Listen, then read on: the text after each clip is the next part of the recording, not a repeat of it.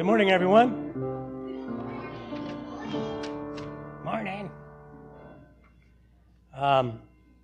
Welcome. Do we have any announcements from the congregation before we go to the bulletin? Camden, what you got? What? Okay. All right. He had one of those things. All right. If there's no announcements, we'll just look in the back of the bulletin. You'll see what we're up to here. And if you have any questions, email me or Pastor Ed, and we'll try to get you the answers. If there's no more, we have our Advent candle lighting with Jamie and Pastor Ed.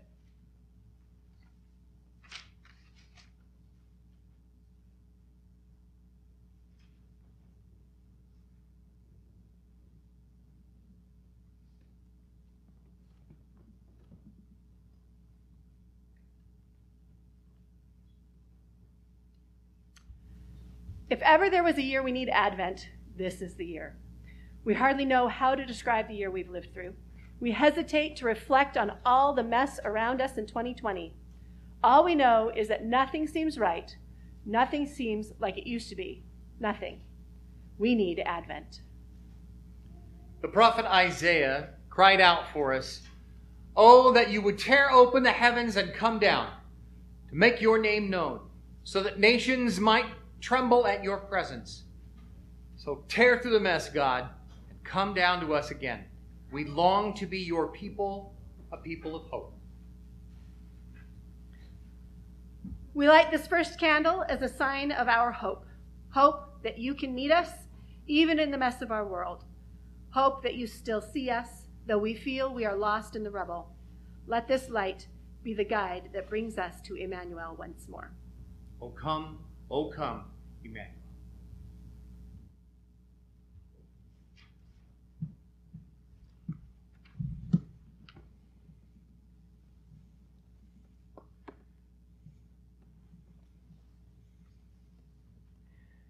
Our call to worship is from Psalm 24. If you'd like to follow along, it's in your bulletin. The earth and everlasting on it belong to the Lord. The world and all its people belong to him. We are his good people. We try to follow God. We go to the God of Jacob for help. Gates, lift up your hands. Open, ancient doors, and the glorious King will come in. The Lord all-powerful is that King. He is the glorious King. And our first hymn this morning is Sing We Now of Christmas. If you'd like to follow along, that's on page 139, or it's on number 139 in your hymnal.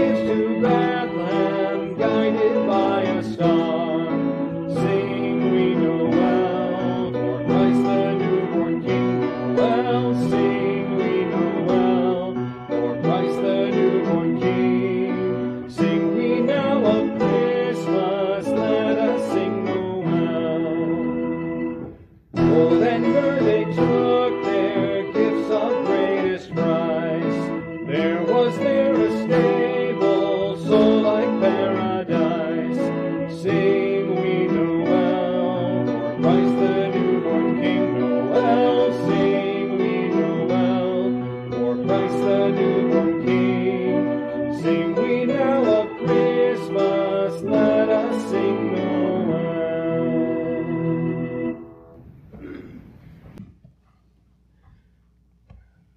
Our first reading will be out of the Old Testament from the book of Isaiah in chapter 7. I'll start with verse 10. If you'd like to follow along, you'll have to find it yourself because I don't have the page numbers.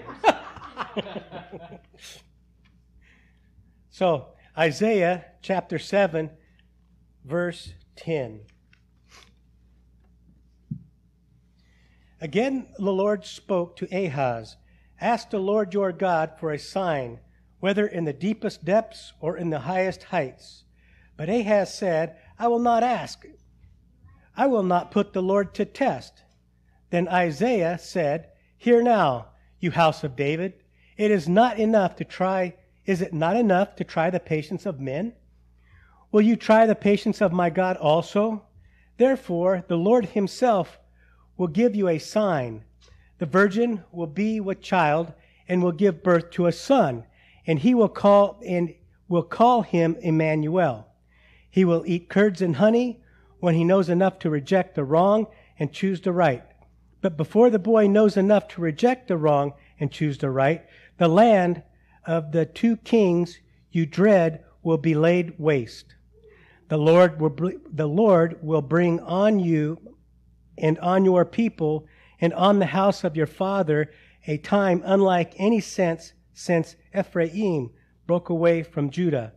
He will bring the king of Assyria." I read one verse too far. Matthew is my next reading from the New Testament, from chapter 1. And I'll be reading verses 18 through 25. Matthew 1:18. This is how the birth of Jesus Christ came about. His mother Mary was pledged to be married to Joseph, but before they came together, she was found to be with child through the Holy Spirit. Because Joseph, her husband, was a righteous man and did not want to expose her to public disgrace, he had in mind to divorce her quietly.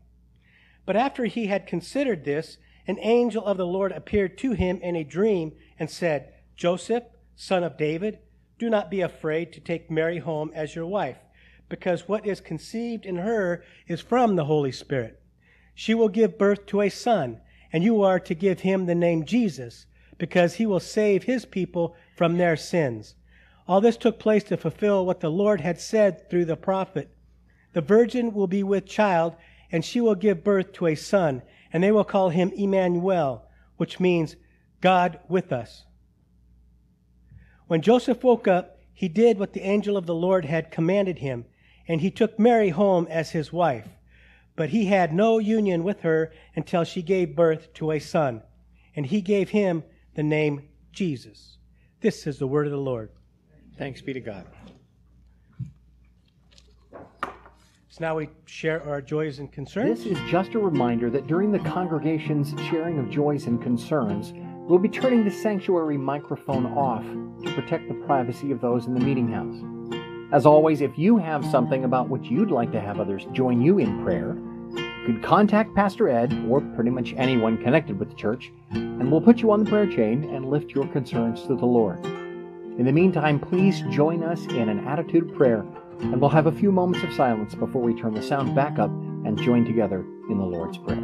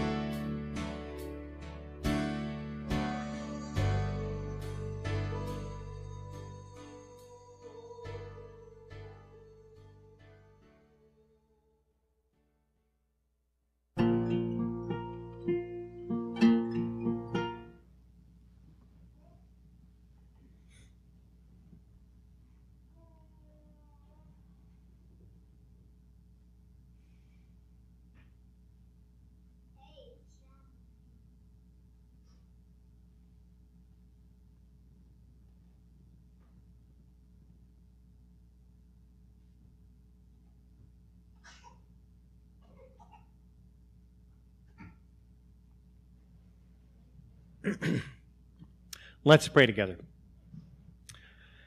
Even if we can't gather in person, even if some Christmas traditions have had to go, even if we might not get to hug family and friends or sing carols beside each other, even if Christmas cheer is harder this year, above all, we remember your promise, Emmanuel, God with us. Lord, you are the light in the darkness and the hope for the world, and yet everywhere we turn, we see people clinging to darkness, where response to disease divides us into haves and have-nots, and where deep loneliness sits alongside community. In the here and now, in the when and not yet, remind us that we are one with our neighbors nearby and afar. We are the holders of hope, the bearers of the promise of the kingdom of God incarnate through us.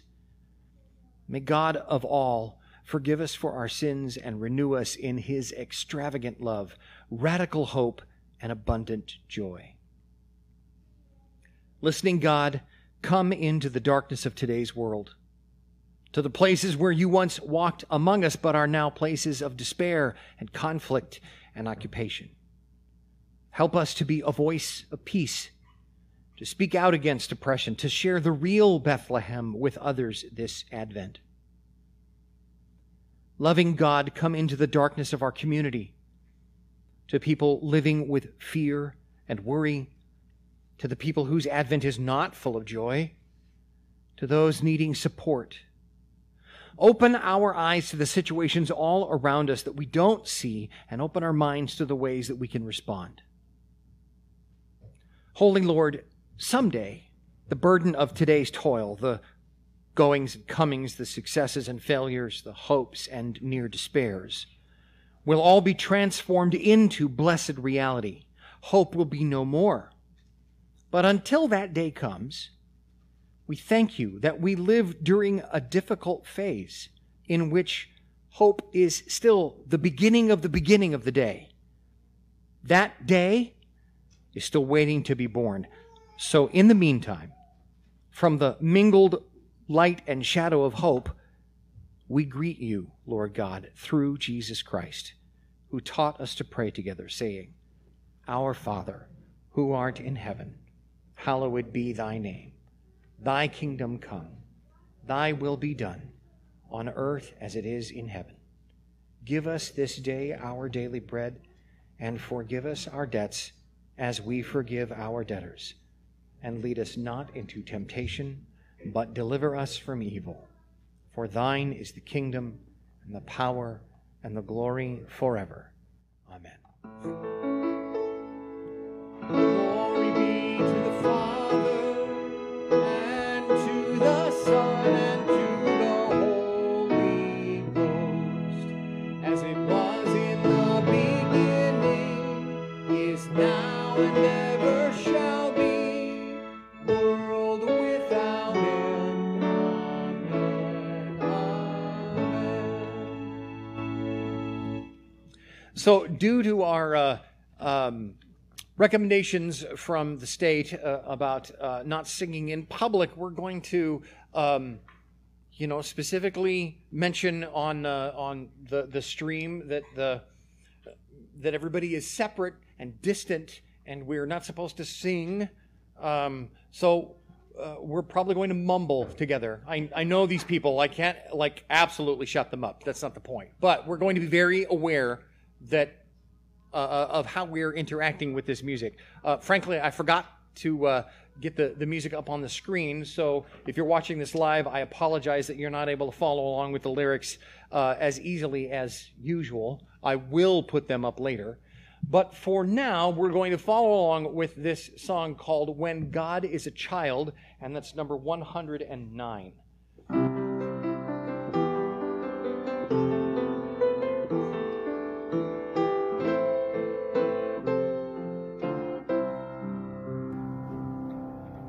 Hope is a star that shines in the night, leading us on till the morning is bright. When God is a child, there's joy in our song.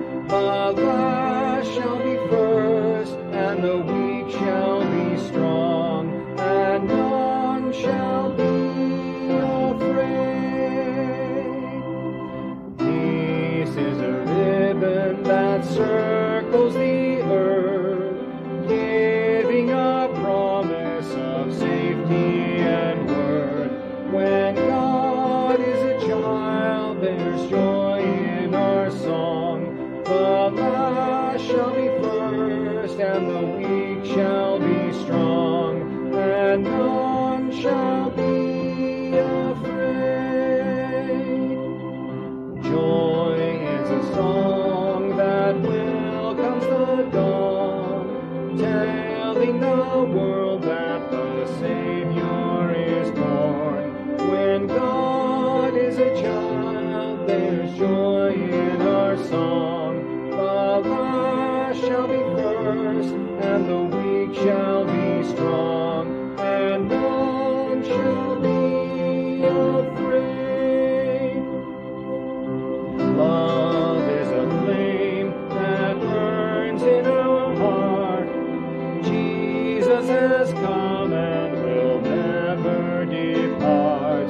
When God is a child, there's joy in our song. The last shall be first, and the weak shall be strong, and none shall be afraid.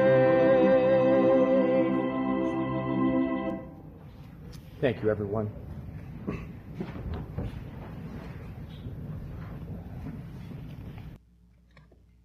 And now we're going to ask the Holy Spirit to come and move among us and to prepare us to hear His word and to shape us to be more like Jesus. So let's pray together. Holy Spirit, Lord and giver of life, who with the Father and the Son is worshipped and glorified, we recognize your work among us today. Frankly, Spirit, I just love this time of year because I think people are more willing to hear your whisper. They're more willing to recognize that this time, as we prepare for Christmas, isn't just about getting stuff, but that we are to announce the good news to the world, that we are your children, and that you have made a way for us to be restored to you through this little child from Bethlehem. So, Lord, we pray that we would cooperate with the work of the Spirit, that we would listen to those whispers and nudges, that we would reach out and minister to people in your grace. If there is anything that's in this time that's merely human, we pray, Lord, that would be forgotten, and only that which remains from the Word would take root in us. Help us to grow and be established in you, Lord.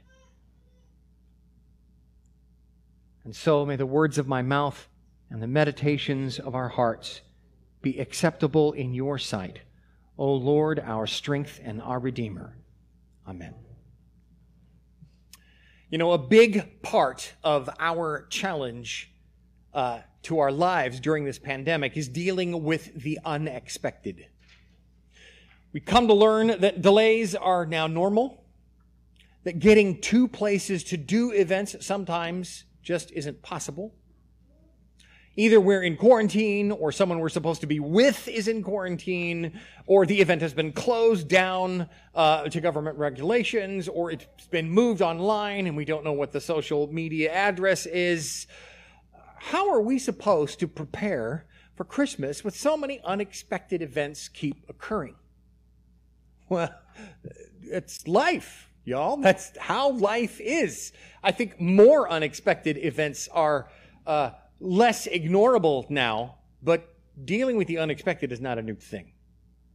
As I was reading about preparing for the unexpected, I found an article on parents.com which gave a checklist for preparing for the arrival of a baby. And it clicked. That's what we do every year for Advent. We prepare for the arrival of the baby. And so I'm going to borrow that topic, and I'm going to use that to navigate our Advent adventures together. So, how do we get ready for his arrival? So to get you ready for his arrival, there's two things I want us to look at. And the first is in our Old Testament reference. This is in Isaiah chapter 7, verses 10 through 16. Isaiah chapter 7, verses 10 through 16. Now, just to give you guys a little bit of background while you're looking that up, this is about a king, Ahaz. And Ahaz is the king of Judah, and he's trying to fight a particular guy, and he doesn't feel like he's doing well. And so Ahaz has not been like the greatest king ever. And so he kind of falls into despair, and he just doesn't think he's going to do well. And so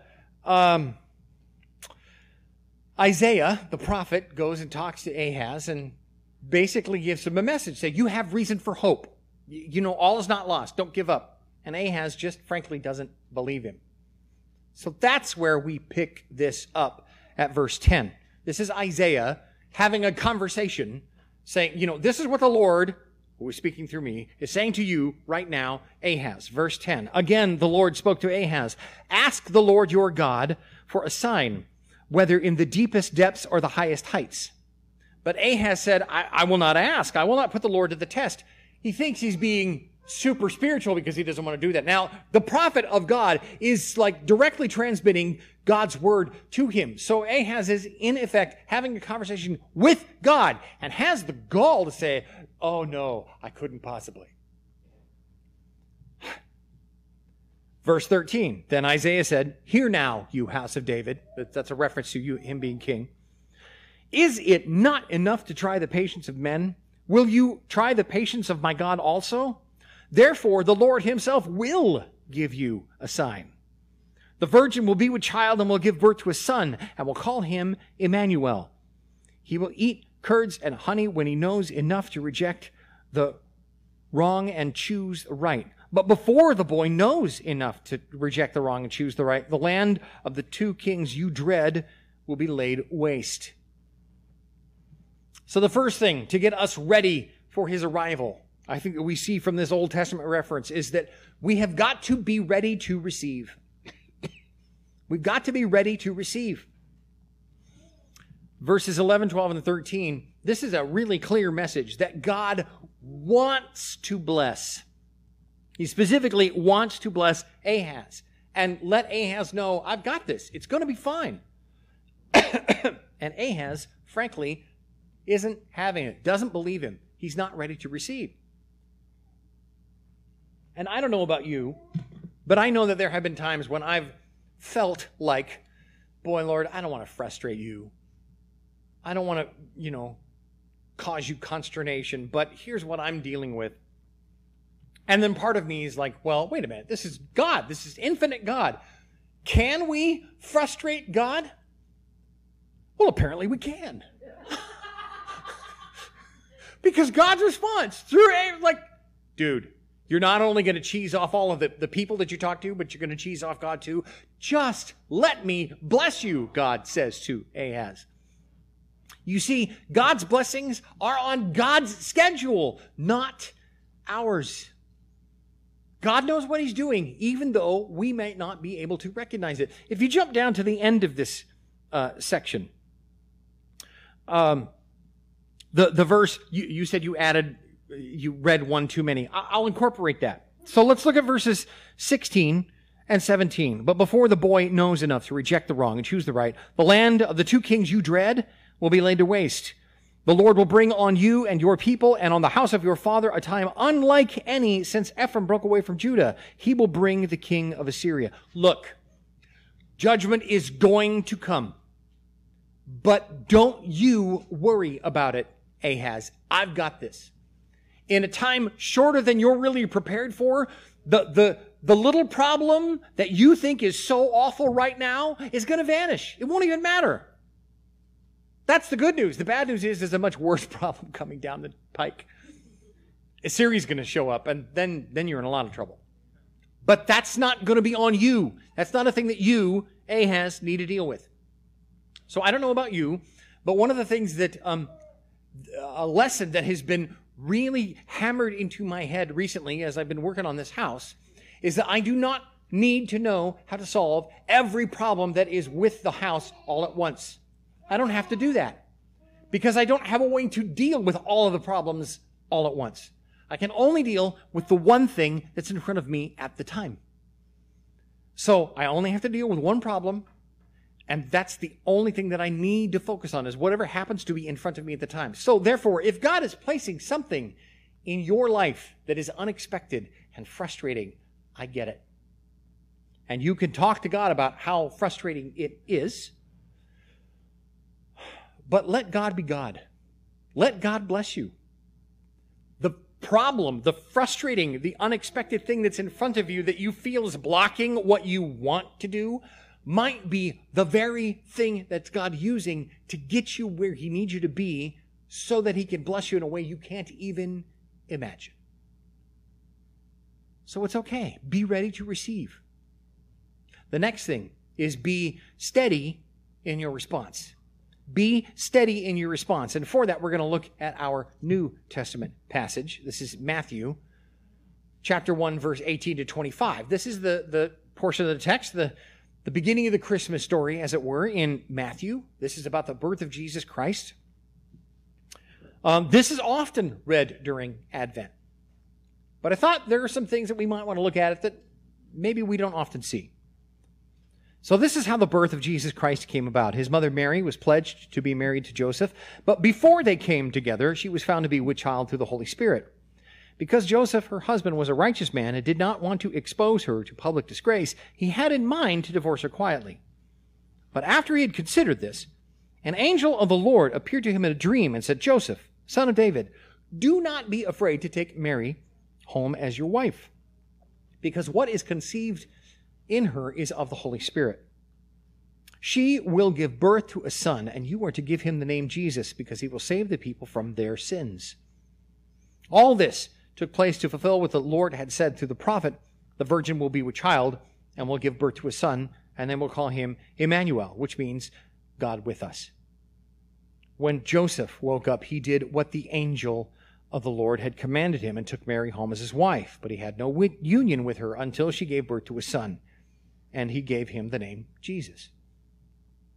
We're called to be steady in how we respond to whatever God has for us. Joseph, in verses 18 and 19, gets unexpected news, and his first response is to retreat. This is too much. I'm not going to make a stink, but I just don't think I can stay in this situation.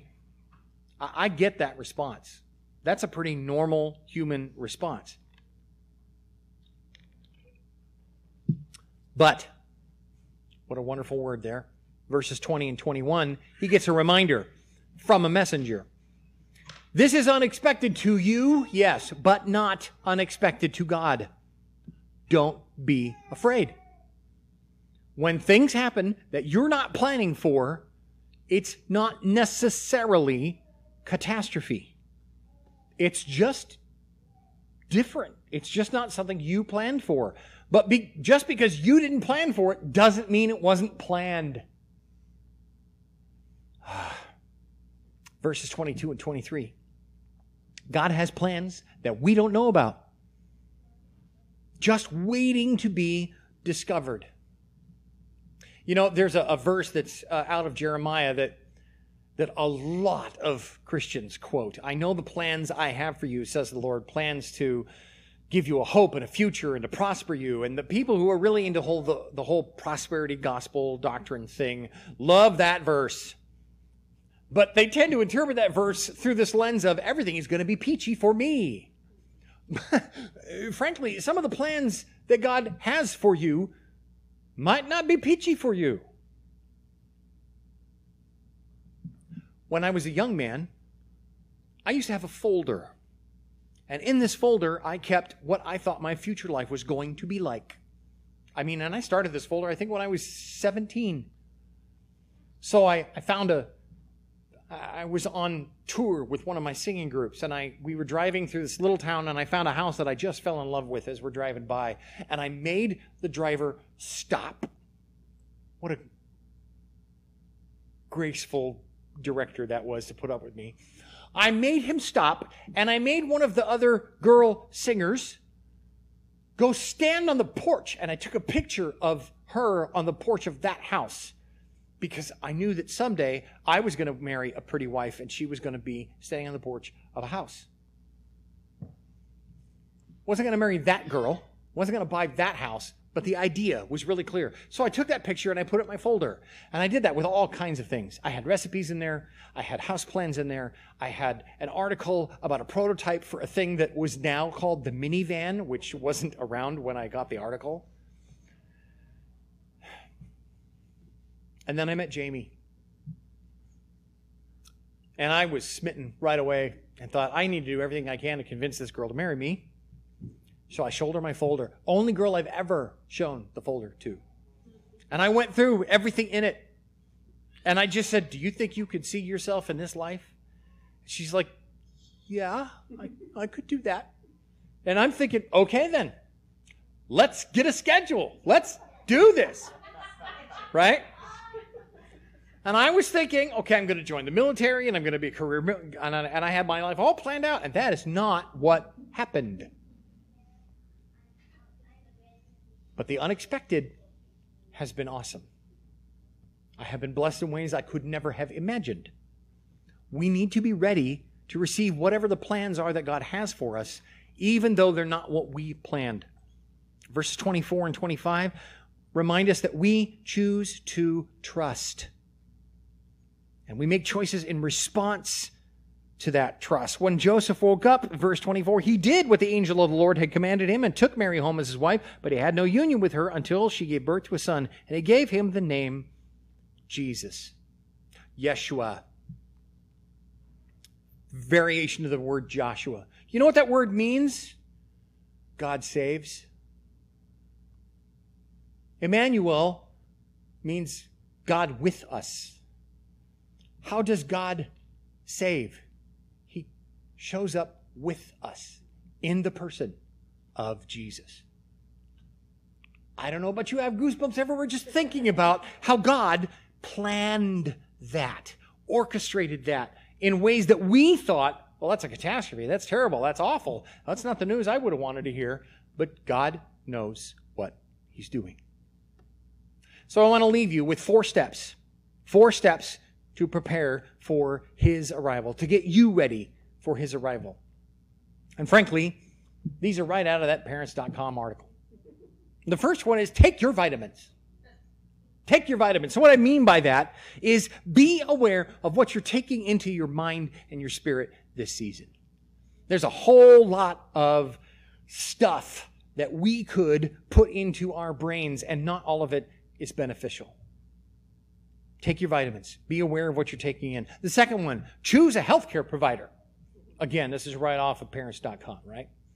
Choose a healthcare provider. And by that, I mean that we are to carefully consider how and where you will feed your soul. Now, it's not like I am specifically advocating, so I'm talking to you who are at home right now. I'm not saying you need to get yourself into church. That's not the point at all. Because I'm looking out here, and of course, because we're all being socially distant, the numbers are lower than normal. But how are you feeding yourself? What steps are you taking to intentionally feed your soul? Be aware of that. Choose a healthcare provider, a spiritual healthcare provider. Number 3, schedule a checkup. And what I mean by schedule a checkup is to bring others in on your plans. It's certainly one thing to say, okay, New Year's coming up, I have a New Year's resolution, I'm going to do this. But if you don't ever tell anybody what that is, you are far more likely to let yourself off the hook, yeah? I have made a New Year's resolution years ago that I still bring people in on. And that New Year's resolution was, I will make no more New Year's resolutions. And I tell people that. So they know, well, are you doing anything special for the new year? Yeah, I'm just going to try and keep on keeping on because that was what I resolved to do. Decades ago now. Bring others in on your plans. And then finally, the last one is start taking tests. Now, of course, the parents.com means like, look, as soon as you recognize, mom, that you're pregnant, you should probably start to go get your testing done because there's a whole bunch of things that the healthcare people want you to check up for. I'm going to say, look, I'm going to ask you to start double-checking your ideas. If you're going to be making plans on how you are going to walk with Jesus in 2021, ask others, is this reasonable? Is this affordable? Is this doable? We are Congregationalists, right? We recognize that Jesus is the head of the church and there's nobody else between him and us. I am just another church member who happens to be the guy who talks about the Bible stuff a lot. But that's not, I'm not in any spiritual authority over anybody. Not even me. Because Jesus is the head of the church. Where the congregational part comes in is, if we're going to be listening to the voice of the Holy Spirit, we recognize by faith that the Spirit speaks through us as a group, not just to me as an individual. It's almost anti-American. Because we're so pull yourself up by your own bootstraps and, figure it out and get it done. And no.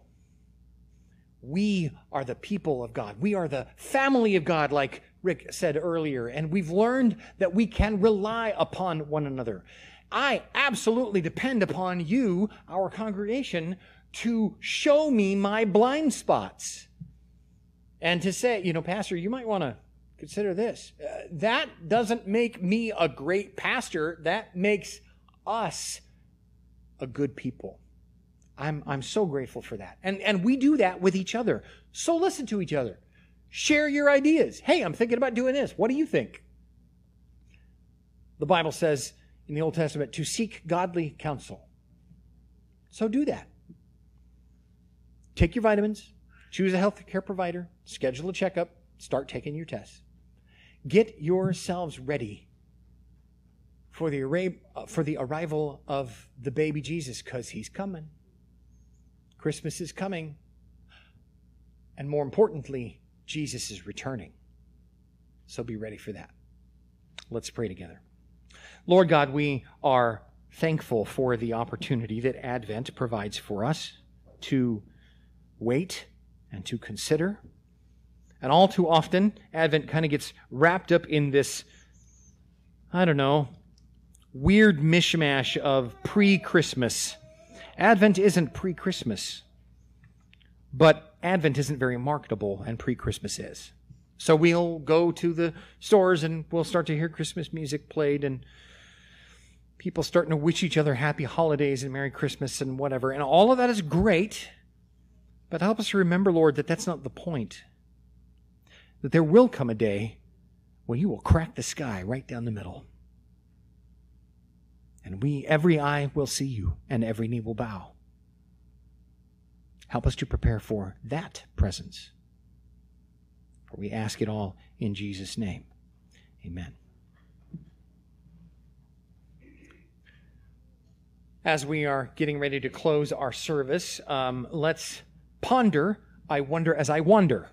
I couldn't resist that. That's in page 117 in our hymnal. I wonder as I wander.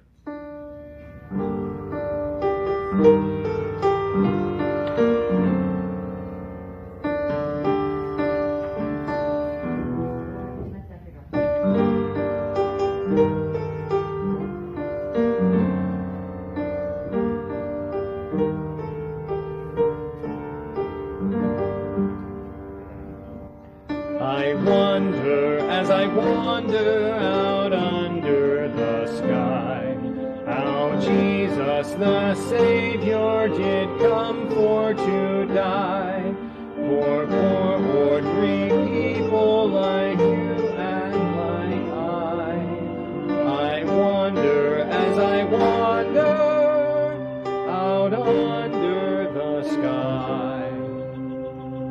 When Mary birthed Jesus in a cow stall, came wise men and farmers and shepherds and all, and high from the heavens a star's light did fall, the promise of the ages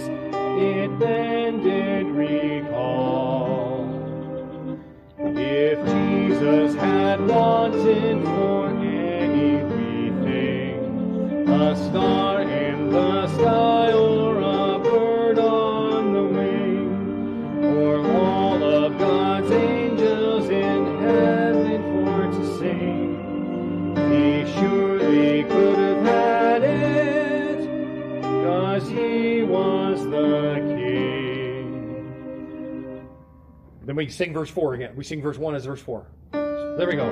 I wonder as I wander out under the sky, how Jesus the Savior did come for to die.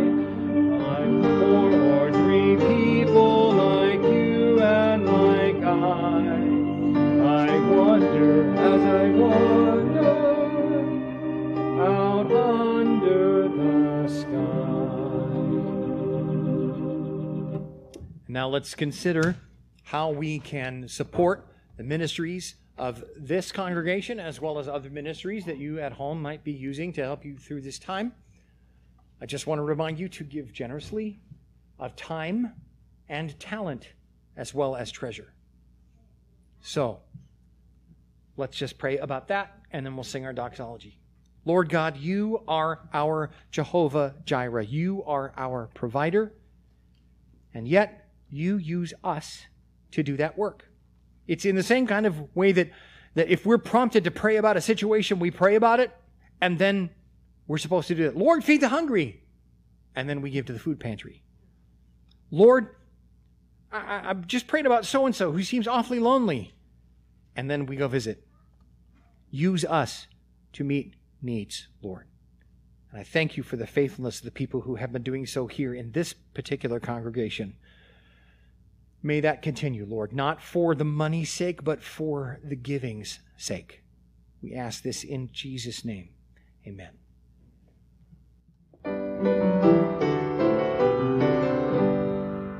Praise God from whom all blessings flow. Praise Him, all creatures here below. Praise Him above, ye heavenly host. Praise Father, Son, and Holy Ghost. Amen. And then our final song for socially distant contemplation is God Rest Ye Merry Gentlemen. That's on number 140. So let's think about this one together, shall we?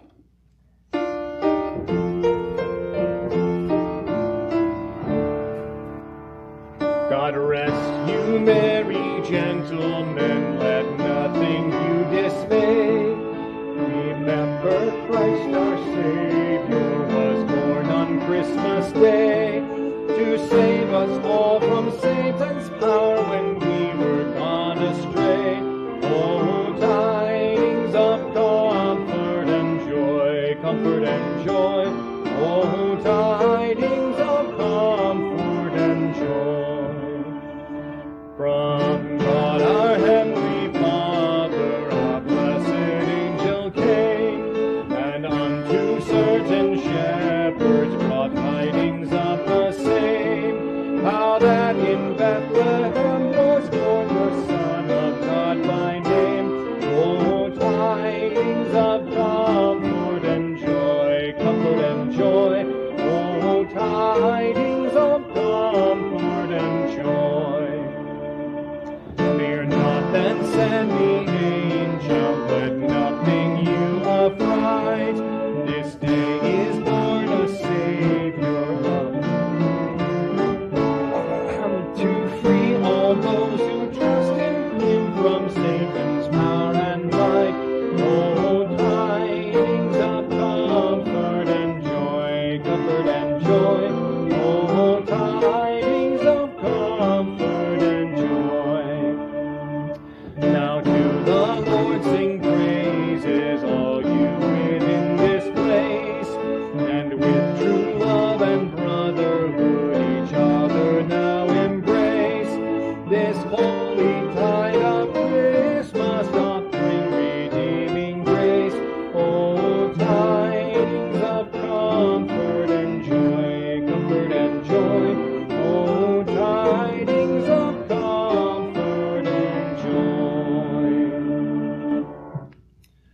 As we're dismissed, I'm going to read from the little prayer that's printed actually at the bottom of page 140 that one of our congregational ministers, Reverend Schimpf, wrote, just the end of it.